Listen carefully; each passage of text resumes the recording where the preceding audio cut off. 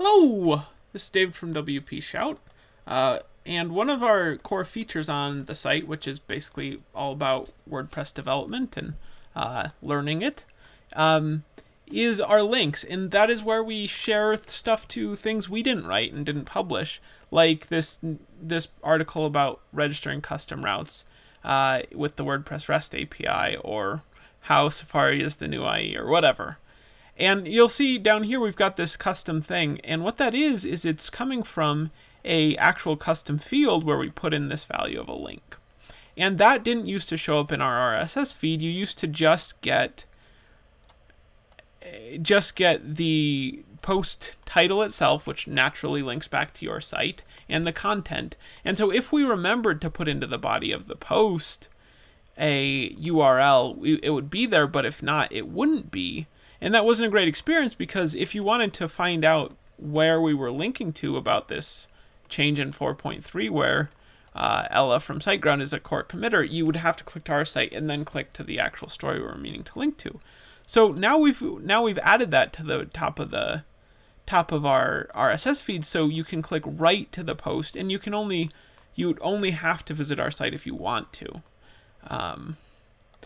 And so how we did that is we just made a new plugin on Shout that's called WP Shout link and feed, because that's exactly what it does. And it only consists of one function that's hooked onto one filter. The filter we're hooking onto is called the content feed. The basics of RSS, for those who aren't familiar, it's this thing WordPress automatically publishes for you. It's a rich format that essentially is like a very, very specific kind of post template. It involves a lot of XML and stuff. But what you'll notice, these are you'll find in your WP includes directory a bunch of feed-RSS, feed-atom kind of things. And these are your RSS feeds. And you'll see in here that they call the title RSS, the permalink RSS, the category RSS. They get the content feed. So it's exactly like what you see in a template file, with the title, the content, the permalink, etc., except that there are all these RSS or feeds tacked onto the end. And so we're hooking onto the content feed. Content feed is actually one of the oddballs. Almost all of them are RSS, and there used to be the content RSS, but you don't want to hook onto that anymore because it's been deprecated. So you want to hook onto the content feed if you want to change what's in the content of your RSS feed items, which is what we wanted to do. So what we're doing is we're just getting that custom field.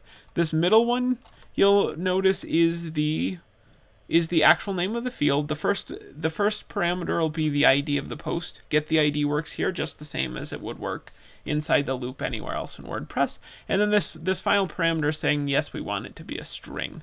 And so by default with that, we want to guard against, not every post on our site is a link. Some of them are actual articles about WordPress development that we wrote ourselves from scratch, and they don't link anywhere. So in that case, we just exit early and return the content.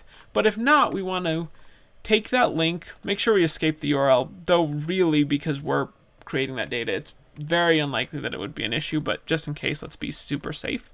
And then we're getting the title RSS. Again, because this is going to show up in the RSS feed, we may as well use that one. We're adding this little arrow to the end, and then we're just linking an H2 that we put in our feed. We could make this an H3.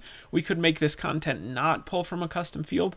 But this is the basic thing we need to do in order to pull data from a custom field on our WordPress site, such as this, and have it appear inside of our RSS feed. So if we wanted to change the title into, to just always put WP Shout at the front, we could also do a similar thing. We would hook onto we would want to filter, and then we would hook on to the title RSS, and we'd have a new function.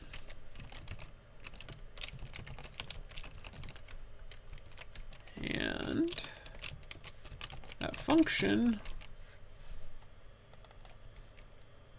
would just say something like, we'll throw in the content, title, return. Now this would just be annoying and so we wouldn't do it. But if we wanted to, this is the same thing. And this actually reminded me of the last point I wanted to make, which is you can, and you will see tutorials that point to doing this, where you, instead of hooking onto the title RSS, you hook onto the title, and then you do an isFeed check inside of that hook. And that actually works perfectly fine. In this case, we would just want to do this inside there, and then return the title otherwise, or something like this. But that works, but it's just not quite as efficient because you're hooking on any time the title filter is used. Whereas when you hook onto the title RSS, it's only when it's going into the feed. It already went through the title filter, and then it's getting to the last one, which is the title RSS.